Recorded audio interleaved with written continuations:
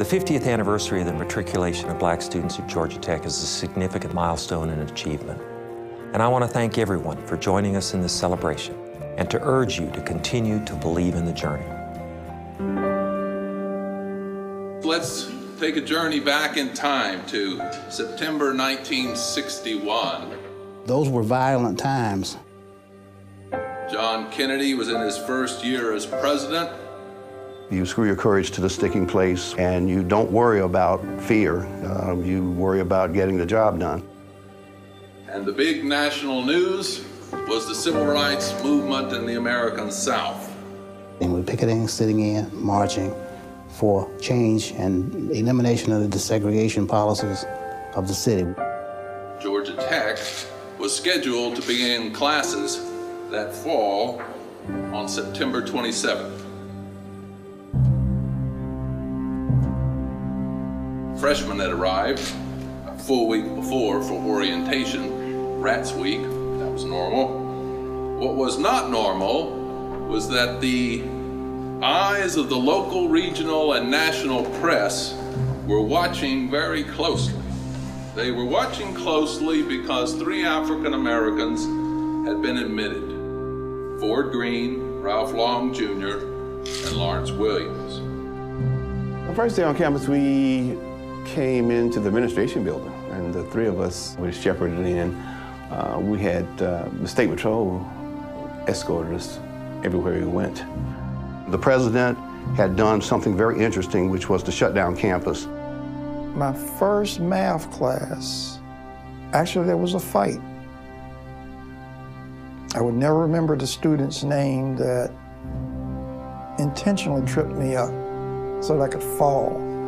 And of course, we both ended up in the dean's office. They carried themselves with great dignity. They were well-dressed, they were well-mannered, they were well-spoken, and they did an excellent job of lowering the expectations of problems that people expected from them. Tech made it very well known that they would not have any problems with their student body, and so everybody respected that. But we were just neglected. I mean, we were just there, you know, you go to class, you go home. There were some people, obviously, who resented us being here, and others not only accepted, but also supported us. We were receiving threats. We did get phone threats. And things of the order of, if you show up on campus today, you're not gonna go home, you're not gonna make it home today. Well, I faced that with demonstrations in downtown Atlanta. You never know if you're gonna go home from that anyway. In fact, a lot of times I think I was going, as we say, day by day, week by week. And tomorrow was not even a dream. It was just like, hope I make it. We came in, enrolled and filled all the paperwork out, and they assigned us to the Southern Block. So all of our classmates were from the South. I think they probably did that because they would be more tolerable, believe it or not, of us being there with them. And we began to study.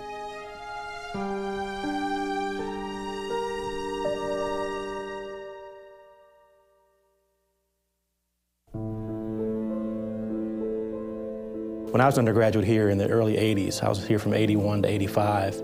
If you had had a dinner where you celebrated the academic success of African-American students, there would be a handful of students in the room who had the requisite GPAs to be recognized. But when you go to that ceremony these days, you have hundreds of African-American students who've been successful.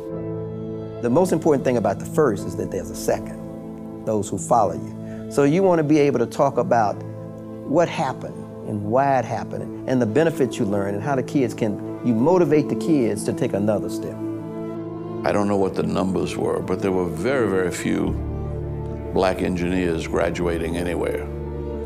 And Dr. Pettit saw this as a place that should be producing minority and female engineers.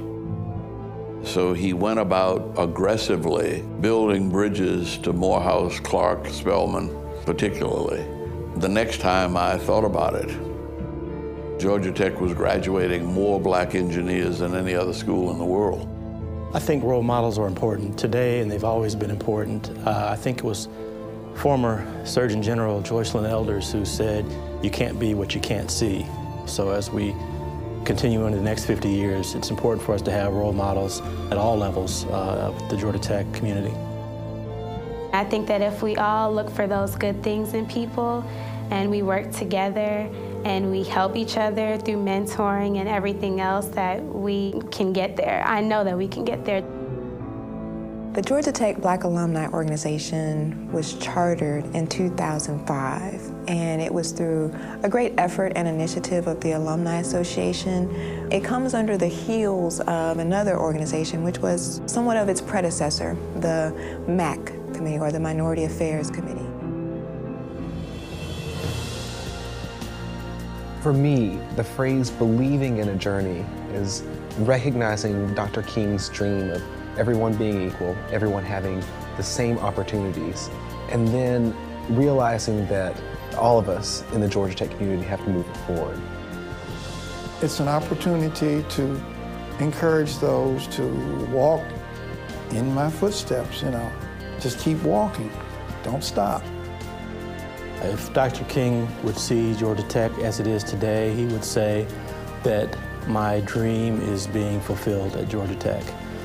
It's not completed, but it's certainly being fulfilled, and they are on the right track.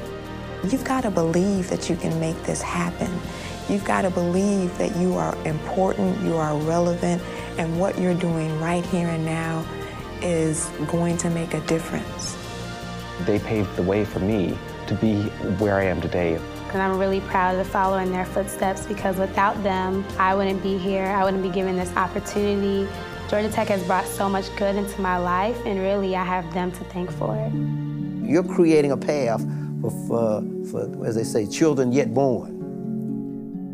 Perhaps the biggest challenge confronting us in terms of diversity in the future is to try to understand and communicate how important it is to this institution, how important diversity is in terms of how it impacts the institution, how it impacts our lives, and in particular how it can impact the quality of our lives. There's a plaque attached to a brick wall, ill-kept, hard to read, people pass by. All it says is Harrison Square, in honor of Georgia Tech's 6th president. It doesn't say anything about him making a tough decision when it would have been easier to do otherwise. It doesn't say anything about the courage of the 3 students who matriculated or the courage of the 13 who applied. But when you think about it, there's a lot of courage in that little strip of green. And there are benches. And I want you to go, and I want you to sit there and think about the legacy of 61 and all those who came after. And I want you to think about courage and the meaning of it in 61, in 71, 81, 91, and in your own life. And ask what it can mean and what you can do to take the legacy of 61 and pass it on to the next generation.